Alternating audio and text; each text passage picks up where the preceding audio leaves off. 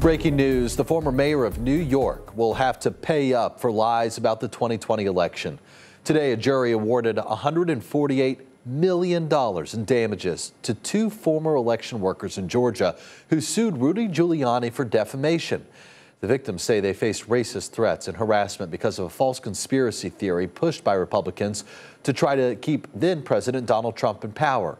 Giuliani had already been found liable in the case and previously conceded in court documents that he falsely accused the women of ballot fraud.